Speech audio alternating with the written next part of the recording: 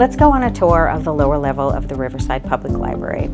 This area of the library has been virtually unchanged since the renovation and addition in 1986.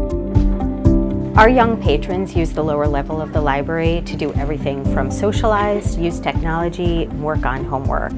In fact, this area of the library is the busiest in the entire library. However, this space was designed to hold stacks of adult books, making it inside out from its current purpose. Right now, books are along the perimeter, causing blind spots in the corners and pushing students of all different ages into one space. Toddlers to teens are on top of each other in the open atrium space, causing all sound from after school to storytime play to go all the way upstairs at maximum volume. And the space is showing its age. It doesn't match the beauty of the rest of the historic building.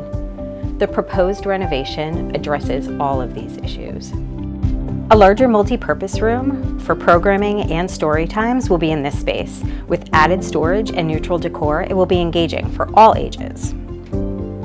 A brand new teen room will house the young adult collection and give designated space to our older students. With upgrades in technology for recreation and cooperative learning, it will be a fantastic new location. Our elementary spaces will be refreshed with new furniture and decor, plus appropriate ample seating for after-school studying. The almost completed new early learner section gives a sneak peek of what's in store. This renovation was paid for through fundraising and gifts. Additionally, the public meeting room hosts library programs, Girl Scout meetings, and adult clubs, and more. The proposed renovation calls for improved technology, seating, and enlarging the space with a room divider to allow concurrent meetings.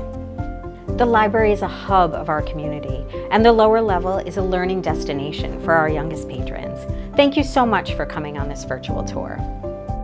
More information about the proposed renovation and referendum can be found on a bulletin board inside the library or on our website, riversidelibrary.org.